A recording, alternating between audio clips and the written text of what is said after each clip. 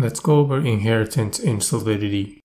In this video, we'll go over the case where a contract inherits a single parent contract. For example, contract B inherits a parent contract A. And we're not going to deal with the case where contract B inherits from two parents, contract C and contract D. Multiple inheritance will be the topic of the next video. So let's see some examples in Remix. So we'll go over the basic syntax for inheritance and go over some examples of inherited functions. Next, we'll go over how to override inherited functions. I'll also show you examples of how to pass parameters to parent constructors. We'll consider two situations: when the parameter that we pass into the parent constructor is fixed, and the case when the parameter that we pass into the parent constructor is not fixed. First, let's go over the syntax for inheritance. We want contract B to inherit from contract A. In other words, contract A is the parent of contract B. Let's say we have a function in contract A that we also want in contract B. For this example, I've created a function inside contract A that returns the name of the contract. Contract B can inherit the functionalities of contract A by using the keyword is and followed by the name of the contract, in this case A. Go ahead and compile and deploy contract B. Click on the deployed contract and you can see here that contract B inherited the function getContractName from contract A. Execute the function and you can verify that the function inside contract A was called. Next, let's go over how to override functions from a parent contract. First, copy the function from contract A into contract B.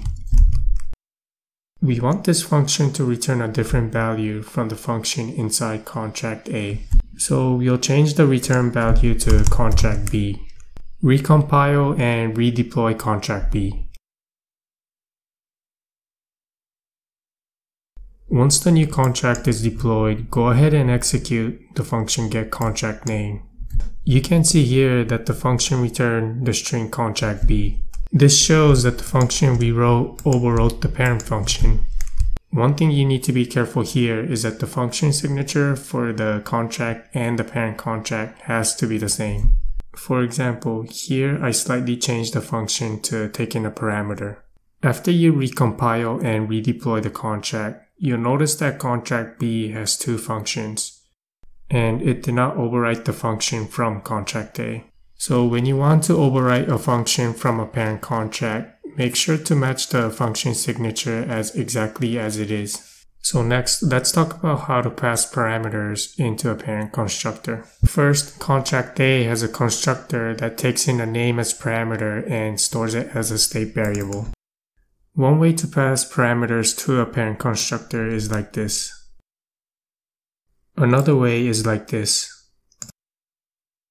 And if you need to pass variable parameters to the parent constructor, this is how you do it.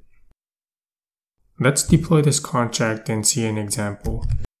I'll pass in contract B with double quotes as parameter to the constructor of contract B and hit deploy. Click on the deployed contract and click on the function name. You should get contract B back. So what just happened here was that we passed in the parameter contract B to the constructor of contract B.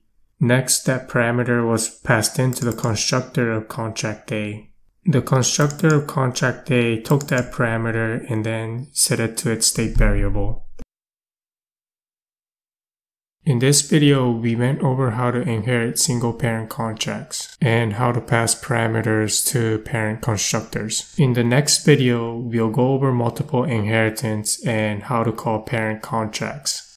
Thank you so much for watching, and I'll talk to you soon.